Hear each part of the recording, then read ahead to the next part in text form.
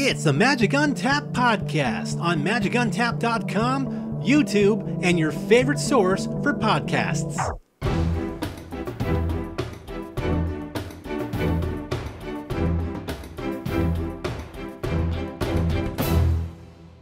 Hello and happy Friday there, Magic players. I am Barry White here on the Magic Untapped Podcast. With me is both Jim Avery and Evan Simon, two writers for MagicUntapped.com. Gentlemen, how are you? I am doing pretty good for a Thursday. Evan, how are you doing? I'm not doing too bad myself. It's pretty great out right now. Right, we record on Thursday, put this out on a Friday, so it is technically Thursday, but for everyone listening, it is Friday. One of those cool time warp things. Let's do the time warp again. And you know what else we should do again?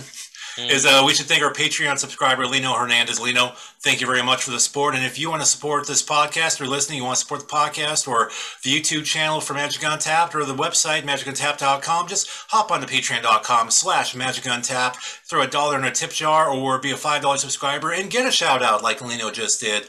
We definitely appreciate your help, right, fellas? Very much. Absolutely. Right, well, something that needs a little help right now apparently was the historic format. Wizards of the Coast has announced technically 3 bans. Tybalt's Trickery, now banned in Historic. Memory Lapse, now banned in Historic. And Brainstorm, which had been suspended pending review, is now also banned in Historic. Okay, Evan, moving to you. It's not really a surprise. They've been one of them has been under review since forever. So It's been a minute, yeah. Yeah, and with everything going on in Magic right now, it was just like it was kind of obvious it was going to happen at some point. It was just going to happen now. Yeah, I know I've been seeing on Twitter and on Reddit, a lot of people are saying, I'm running into 6, 7, 8 Tybalt Trickery decks in a row. Maybe I'm lucky. I don't think I've run into 6, 7, or I don't even know if I've run into 3 or 4. Maybe I've just been getting lucky on the matchmaking on Arena. I don't know, but I've definitely run into Memory Lapse more than a multitude of times, and it is beyond frustrating. I wish the card was this powerful in Homelands when it came out. Yeah, if you're getting that card as much as you're getting land cards, there's an issue. Right. Yeah, geez.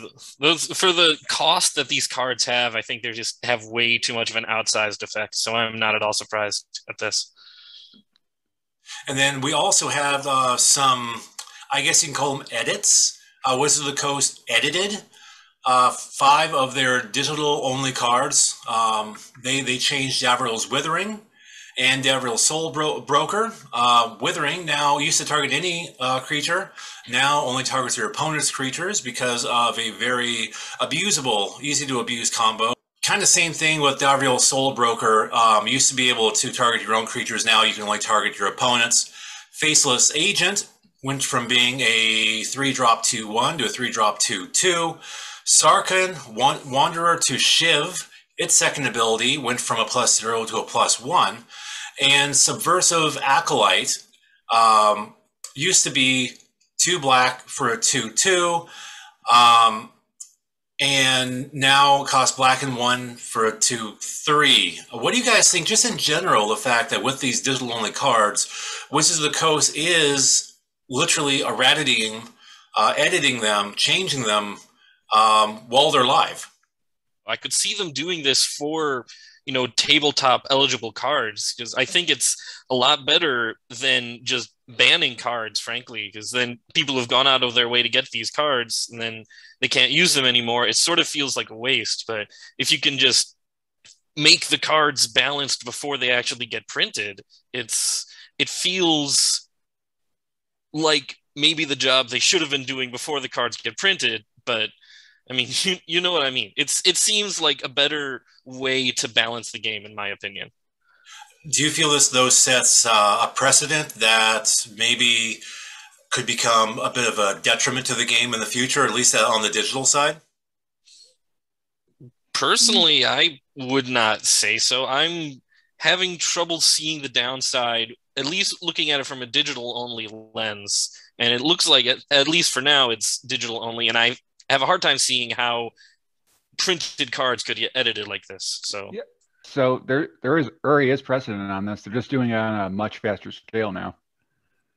I did want to point out the complete lack of changes to standard, because I saw a semi-professional Magic player who is very, very upset that nothing has been changed as far as standard goes, specifically with the card Alrund's Epiphany, which lets people take another turn. They said it was just ruining the game for them, and they might even just dip out until a new set comes out.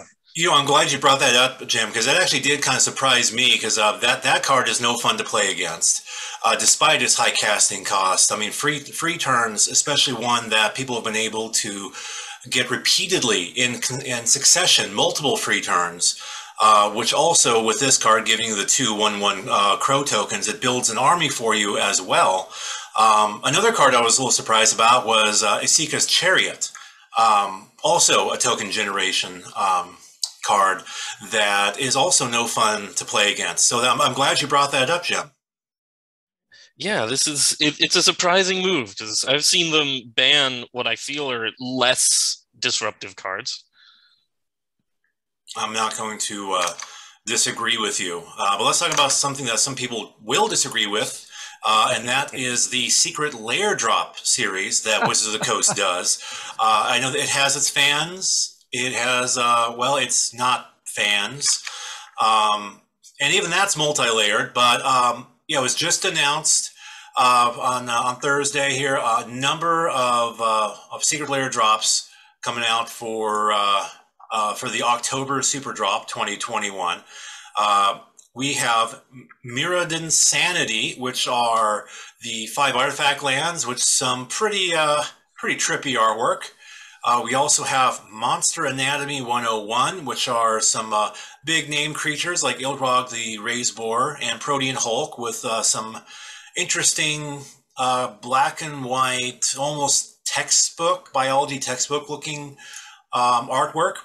We have Thrilling Tales of the Undead, which is made to look like the old B-movie movie posters and whatnot of yesteryear.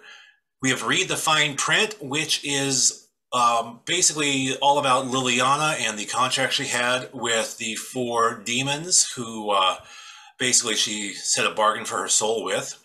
We have Showcase Midnight Hunt, which are the monochrome looking, if you remember the lands that are in Innistrad Midnight Hunt, they're monochrome lands, but of the lands from previous Innistrad, like Slayer's Stronghold and what have you.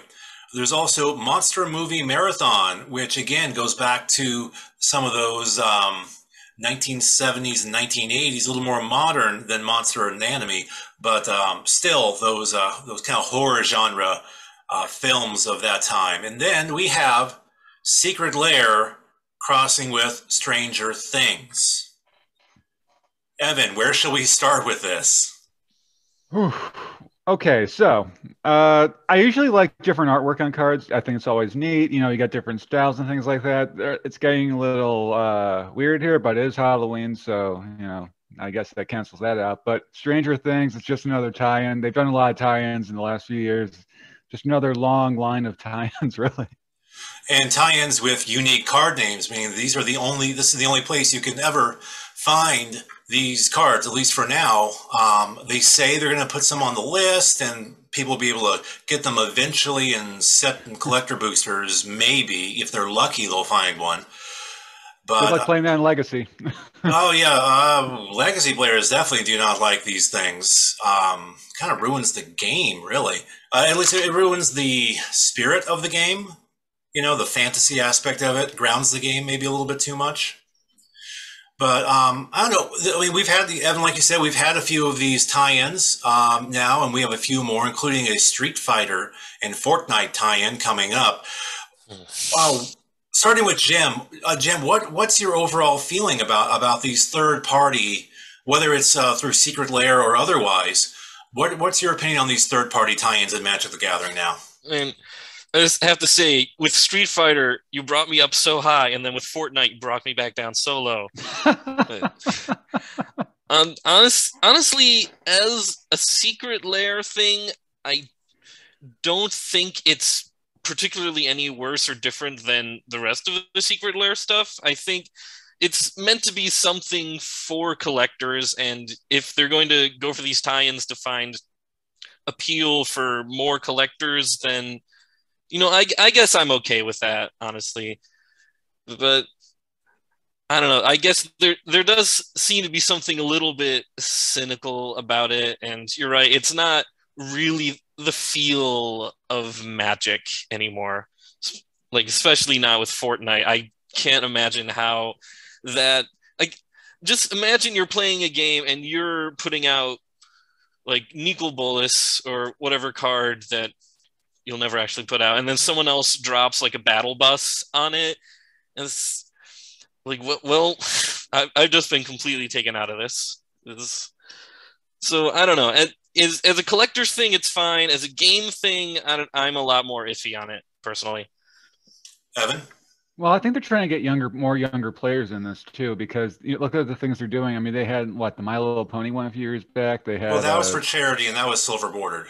That's so that true, one really is for collectors. Okay, nonetheless, it did come out. But also, Fortnite, they have Stranger Things, and that's gearing towards a younger audience. And it's good that they're gearing towards a younger audience. You need to get more people into the game, but also it's like what Jim said, there's some problems with that. And it used to be like a special thing. These things like Robot Chicken had a special card come out about 10 years ago, and that was like a really big thing because it was one of their first ones that they really had like a media tie-in with, and was just a limited number. And now it's coming out almost every 3 months, another one of these, and it's becoming a bit much now. It seems coming out or announced or something along that pattern. I would like to counter. I would like to know who these younger players are who are young enough to really appreciate Stranger Things and also have $40 to drop on 9 cards. What's this demographic? Well, Stranger Things is just the most recent one. It's just more of a long line of that. And also, it's something to shoot for kids, too. Remember baseball cards back in the day? All the special card types you could get, kids were dropping it like a lot of money on these just to get like a special, game-worn jersey card. And now Magic is doing something like that here, where they're like, ooh, special Stranger Things card. So they may not. Jim, let's face it, it's mommy and daddy buying the cards, not the kids. Yeah, you're right on that one. Well, joining us during the daytime, Jason Egginton is a research professor in social economics at a major teaching hospital. Outside of work, he throws on his superhero cape, and his passion for magic and giving back to the community has led him to founding both Weird Cards Charitable Club and MagiKids. Jason, welcome to the Magic Untapped Podcast. Glad to have you here. Thanks so much, Barry. It's great to be with you again. Yeah, so for those who don't know, give us a crash course on MagiKids. You bet. Well, several of us at said major teaching hospital in the Midwest would get together at lunchtime and play Magic the Gathering. And for those of you who have always wanted to kind of do the games for a good thing, perhaps you've heard of Extra Life, where Wizards of the Coast and some others raised money for children's hospitals. We really wanted to get in on that one year. And so we hosted some Commander at my house, and people wanted to do it every month, and it started getting really crazy really fast. Okay, now just full disclosure, the major teaching hospital, he's not representing the hospital as part of this podcast, but I think we can say that it does share its name with a popular sandwich condiment, though, right? We can say that much. Safe to say, yes. Yes. And so we really kind of tried to find this love for giving back, combine it with the love of Magic the Gathering. And what we found was we could do that. We had an interest in health services. So we started finding that Magic was also great for the intellectual health of young adults in both our own experience as teachers and researchers, but also our network of Magic the Gathering players. And you've actually seen improvements in the players, like cognitively, or? Yeah, so that's hard to measure. As a researcher, I'm always careful to say like that we haven't done, double-blind, placebo-controlled studies on whether Magic ticks up the, quantitative improvement on standardized test taking or any of that stuff. But we do feel, and we feel strongly that it's the right thing to do. So we have worked with boys and girls clubs in our areas. And in fact, we have MagiKids programs in all 50 states. Yes, even the small ones, even the sparsely populated ones, we send MagiKids kits to teachers. And what makes that work where maybe dumping off bulk at a library does not work is that leaders actually self-nominate and then they apply for our help on our website, magickids.org, and they receive materials to get started. Yes, that it does include cards, but it also has sleeves, deck boxes, dice, score sheets, and other things like that. So yes, locally we have seen improvements in kids from, for example, being nonverbal to being interactive with their peers, from maybe sitting on the sidelines and coloring, which is fine, coloring in the cards themselves or coloring what the card looks like, to actively participating in games. And so not to get too meta about it, but we're not so concerned about 6-year-olds knowing the stack as we are the participatory kind of inclusive environment that creates the space for people to kind of learn what they want to take away at that point. Whatever helps, Right. So I have a daughter. She just turned 4 literally this past Monday. And she loves looking at my Magic card. She loves watching me play, whether it's on Arena or in person with some friends and whatnot. What's the youngest you've seen through MagiKids learn how to play, and how did they do in your just fly on the wall opinion?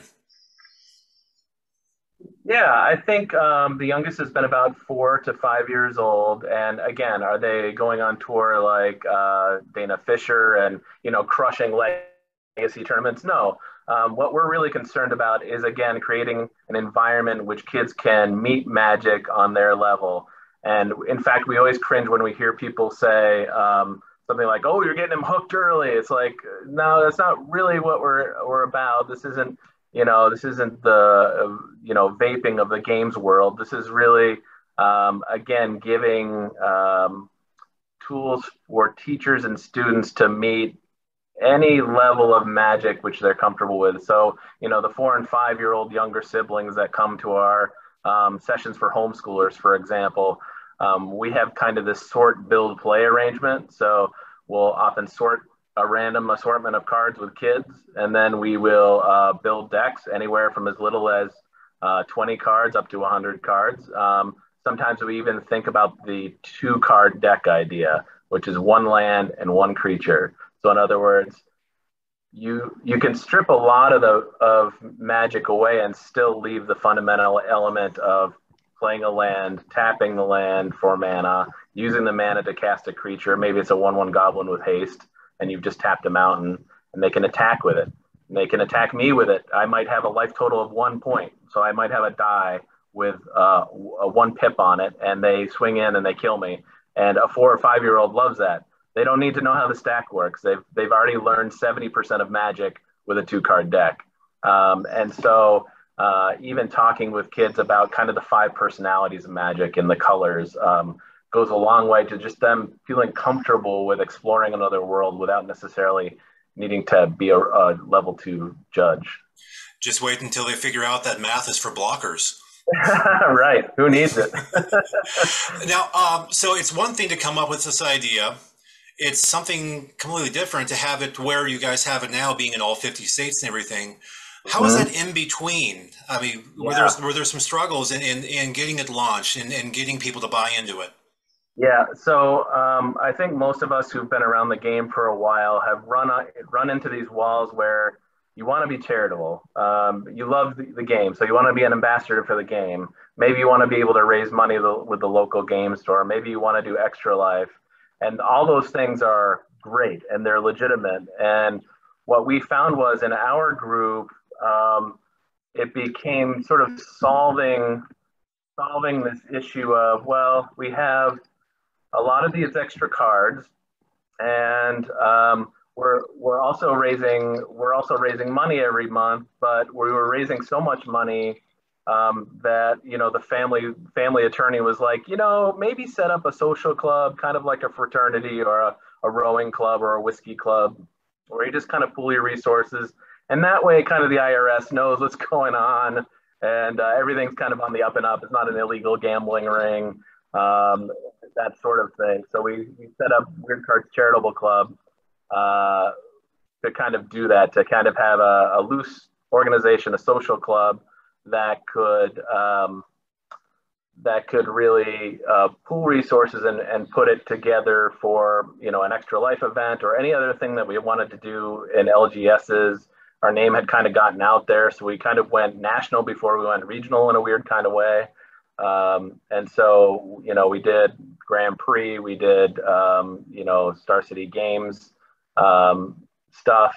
And so, that the Magic Kids thing came slightly after this nebulous idea of maybe we should just do some accounting to not get in trouble. And now this is a fully fledged charity, right? The status of the charity is like full 501k and everything like that? Yeah. And in fact, like I admittedly, I was the one who pushed back on it. So we have about 60 volunteers now, and many of them have been with us for the last 6 years or so when we were trying to figure this out. And so admittedly, I'm like, I have a full-time job. I'm a research professor. I do, I'm an analyst by day for a big teaching hospital. And I don't have time to kind of figure all the, solve what I thought were, or that we thought were kind of the problems or the opportunities around charitable giving, how they were kind of one-off events. And then people were like, well, you're collecting cards at these big events and you're sending stuff to teachers and you're having them apply for them. So that's like an educational services, and that qualifies as a 501c3 charity, which, believe me, I've learned a ton about nonprofits in the last 6 years, actually having to figure out how to do it. And crash course, right? Yeah. And not, get in trouble with the family attorney or the tax attorney or the accountant or any of the volunteers. And so we basically, by necessity and by growth, we had to set up a 501c3 to be able to deal with members of the public. There was no more of this, well, you're a member of our club now, wink, wink. It was like, all right, we're dealing with the public. We want to be able to have a gift shop. We want to be able to go places and sell things and give all the money to charity. We wanted to give to other charities doing things that were helping our community and our kids. So a C3 really helps you do that. If you're impatient and stubborn enough like we were to be like, darn it, this is different, this is new, this is us, and we're going to do it our way, but we're going to do it the right way too. It's worth a few extra IRS tax forms, right? Right. So there's a lot of forms, and, shout out to all the people who make a living with rubes like me, filling out paperwork and helping me submit that. And, it's not for the faint of heart, but it's been a surprising and extraordinary journey, that's for sure. And of course, being a 501c3 charity, on the donation side, there's a write-off. So, yes. Something to keep in mind when people do their taxes. MagiKids, send stuff to them, write it off in your taxes. Yep, you can. Now, one thing I will say is that people will say, well, I have all this bulk, and, Card Kingdom or TCG or Name Your Online Store, they sell those for 25 cents a piece. So I'm just going to tell the IRS that I'm donating thousands and thousands of 25-cent cards. Unfortunately, that is not what's called fair market value. Fair market value is an arm's length assessment, meaning whatever you can sell it for now to a dealer or on eBay, buy it now, that's actually what you're talking about. So a lot of people are somewhat surprised and maybe a little disappointed to learn that the fair market value of Magic cards is generally $3 per thousand. And so if that still makes it worth cleaning out your closet and mailing it to us or donating it at a show, great. Other people take the time to itemize it. If it's over $500, they itemize it. And so we're just like Goodwill. We essentially give a receipt that the donator has to fill it out for the IRS. It's on the donor.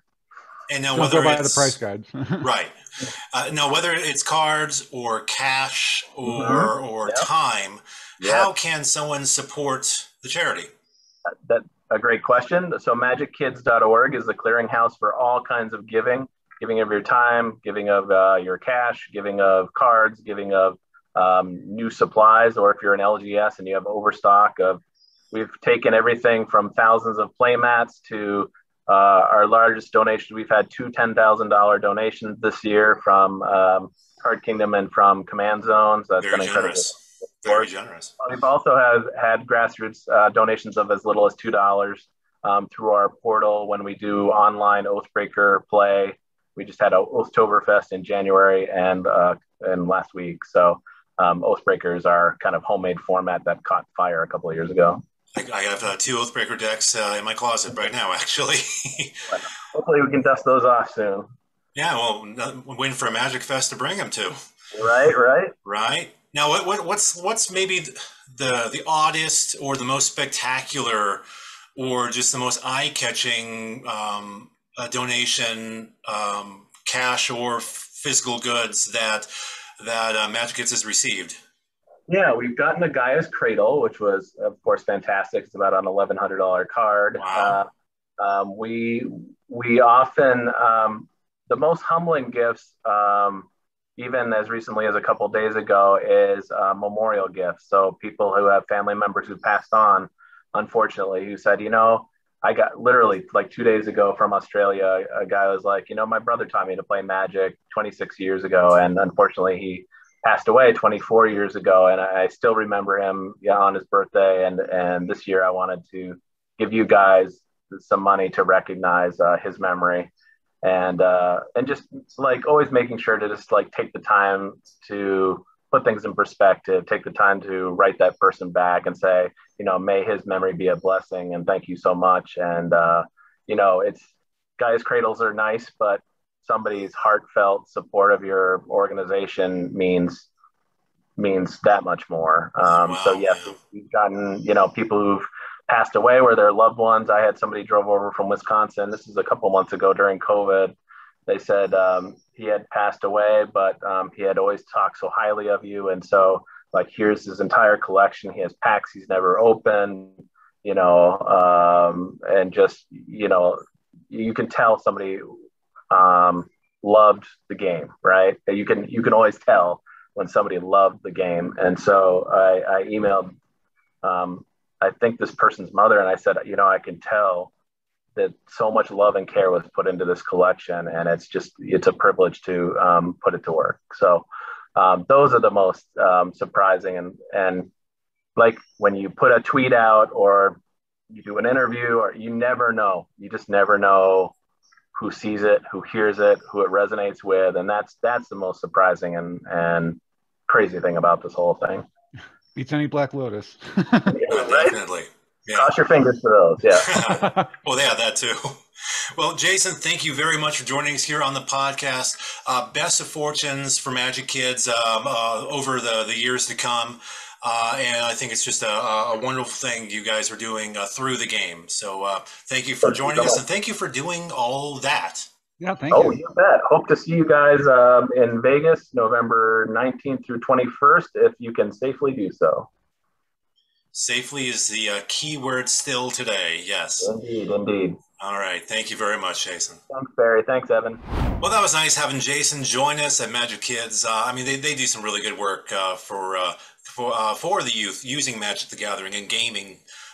So it's nice to be able to talk to him. But let's just talk a little bit amongst each other. I was a little curious. What are some of your most cherished Magic memories, Magic stories? I mean, I know I definitely have a few. Evan, do you have one you want to share?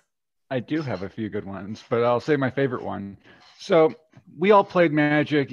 Even today, it's still played in like in the back rooms of stores, or like in the front somewhere, just like somewhere sometimes a little unusual, but still played there, right? Everyone's gone through this. So my first major thing, first packs coming up and things like that, I was like, oh, this is gonna be so fun. It was originally gonna be in the back of a discontinued Foot Locker store. Yeah, and then they were like, oh, we changed it. So the location went into the back of a former sex shop, because that was the only open location possible.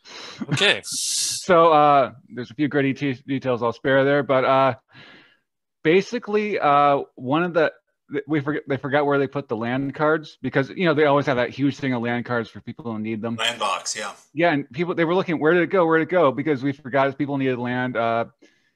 It was in the middle of a box labeled dildos.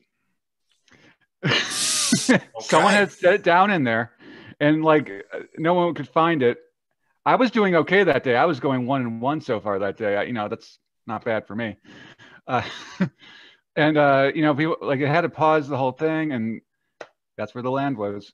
And whenever land comes out to this day, I always think of that. And you probably chuckle like a little schoolboy, right? And no one understands.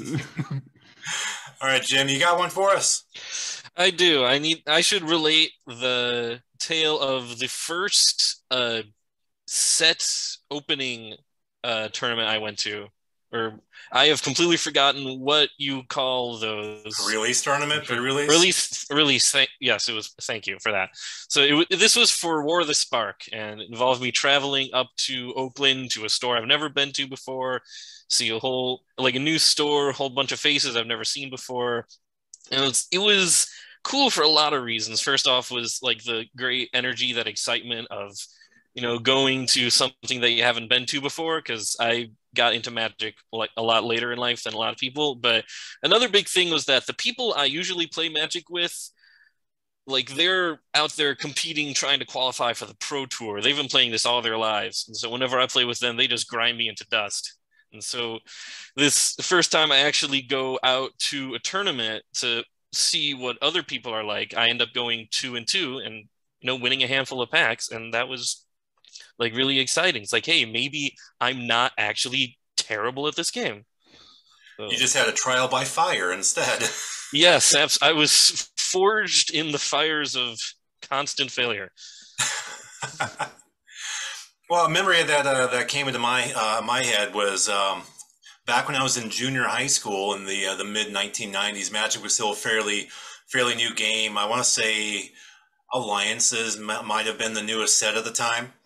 And my 7th grade mathematics teacher, a lady named Miss Matthews, which actually works for a math class, she actually thought the game was kind of neat. And on Fridays, we would have these pop quizzes. The last half of class would be the weekly math quiz. And turns out there was about 4 or 5 of us that actually played the game, the Magic game, all in that class. And we were all school buddies together. She would allow us, if we were done taking our test and we can stay largely quiet so we didn't disturb the other students, she would let us flip our desks around so they're facing each other. And we would spend the rest of class, last 10, 15, however many minutes of class, playing games of Magic together. And of course, back then, no sleeves, no deck boxes. Everything was unsleeved and kept together with rubber bands. And maybe you kept it in a Ziploc bag. Mm-hmm. But that's just a nice, happy memory I have. And I think back at just how cool that teacher was that she let us do that in our 7th grade class. That is a super cool teacher. Yeah, shout out to Johnson Junior High in Las Vegas for that one. Well, storytelling's fun. We've told a lot of stories on this podcast, but unfortunately these might be the last stories we tell, at least on the Magic Untapped podcast. Plenty more stories to tell on MagicUntapped.com and the Magic Untapped YouTube channel, of course. But at least for now, this is the last goodbye for the Magic Untapped podcast as we sunset it. Might bring it back at some time in the future, but for now, gentlemen, it's been fun. And we'll do other things in the future. Sound good? Good. Great. Honor and a privilege. All right. I'm Barry White with Jim Avery and Evan Simon saying tool time salute. Good night, everybody. Good night. Aloha.